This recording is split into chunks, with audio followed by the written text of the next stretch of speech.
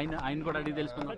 Sir సత్యం గారు చెప్పండి, మీరు ఈ 8 రోజులు మొదటి విడత చూసినప్పటికీ కూడా అప్పుడు చాలా కొద్దిగా ఇబ్బంది పడి 3 రోజులు చేసి 30వ తారీఖున అయిపోవడం జరిగింది. తర్వాత ఇప్పుడు రెండోసారి మళ్ళీ విజయవంతం అయింది. ఈ ధర్మాడి సత్యం గారు కొంచెం మాట్లాడుతున్నారు, ఆయన అడిగి తెలుసుకుందాం. చెప్పండి సార్, ఎలా జరిగింది ఆపరేషన్? ఎలా జరిగింది సార్? ఆపరేషన్ బాగా జరిగిందండి. ఇవాళ అంటే రోపులు పట్టుకున్నాయి కాబట్టి ఆపరేషన్ సక్సెస్ అయిపోయింది.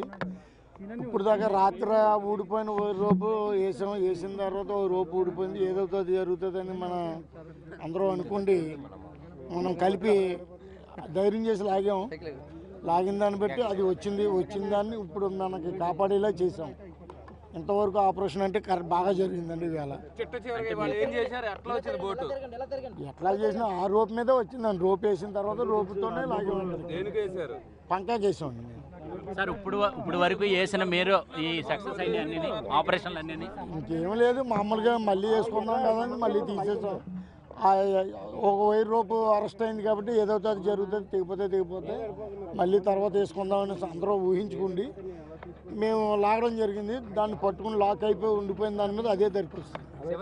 ఇప్పుడు వరకు కూడా చేసిన మేమందరం కష్టపడ్డాం. వాళ్ళు మేము కలిపి కష్టపడితేనే అది బయటకు వచ్చింది. సార్ ఇప్పుడు వరకు మీరు చేసిన ఆపరేషన్లు అన్నీ సక్సెస్ అయినాయి? మేము జరిగిన అన్ని సక్సెస్ అయ్యింది. మేము జరిగిన ఆపరేషన్ అంతా సక్సెస్ అయిందండి, ఏది అవ్వలేదు. అంటే మీరు అన్ని చేసినట్లు కన్నా ఇది చాలా కష్టమైంది అంటారా? కష్టం అంటే అండి కాపాడక కష్టం అంతే, పని బరువు అనేది కష్టం కాదు. మాకు కాపాడక అది రిస్క్ అయింది అంతే తప్ప, ఓ పక్కన కరెంట్ ఎక్కువ అవ్వడం, గోదావరి నీరు పెరిగిపోవడం దానివల్ల కష్టమైంది తప్పండి, మాకు అంతకన్నా అయింది. ఇప్పుడు ఎలా కనిపిస్తుంది మీకు? ఇప్పుడు హ్యాపీ అండి, అందరికీ హ్యాపీగా ఉన్నాం. కానీ అయితే అందులో చనిపోయిన వాళ్ళందరికీ నా సంతాపం తెలుపుకుంటున్నానండి. మనం మనుషులంటే తెచ్చేవలేం కాబట్టి ఆ దుఃఖాన్ని కొంత పంచుకోగలుగుతున్నాం కాబట్టి అదొక ఆనందంగా వాళ్ళకి చూపించాం కాబట్టి మనం ఆనవాళ్ళన్నా చూపించాం కాబట్టి కొంచెం సంతోషంగా ఉంది. అది కనీసం వాళ్ళు